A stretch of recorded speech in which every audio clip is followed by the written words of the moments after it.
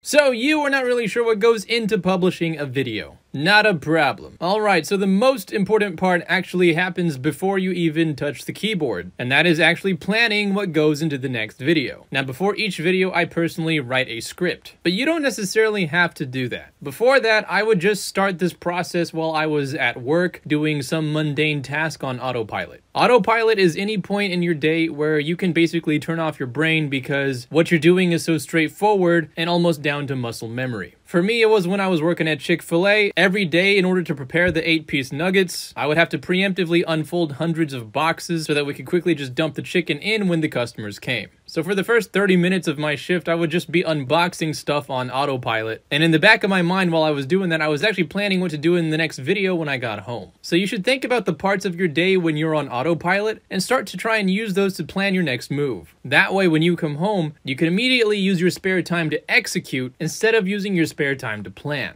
Now, once you've got the video idea, then you can start recording. In my case, I record the audio first, and then I edit it in a software like Audacity to make sure the final audio flows easily and is easy to understand. I import the audio to a video software, then I drag it in, then I start recording the video footage. And I edit it so that it matches the audio. And then I begin creating the thumbnail for the video. Usually I have a template I start off with to save time, but in many cases, making the thumbnail actually takes longer than editing the video. Regardless, when I'm done, I check the video one more time, and if there are no typos, I proceed to upload the video. Now, this next part of the process is more annoying the more seriously you're taking YouTube. You don't have to do everything that I'm doing here, but generally everything you see here is something that you can do in order to maximize the chance of your video doing well. First, I open on all the different platforms that I would like to post the video on. So I'll open YouTube, Patreon, Twitter, Instagram, TikTok, ArtStation, and Rumble. And then you decide the title, write a fun description, set your thumbnail, and do a little bit of research to find what tags you should put in to maximize the chances that people find your stuff. A great way to do this is to go to a really successful video that's related to yours, right-click, open the source, Control-F, keywords, and then you can see what all the tags are. Then you can just copy and paste them into your own video and adjust them as you see fit. Once I've done that, then I turn monetization on.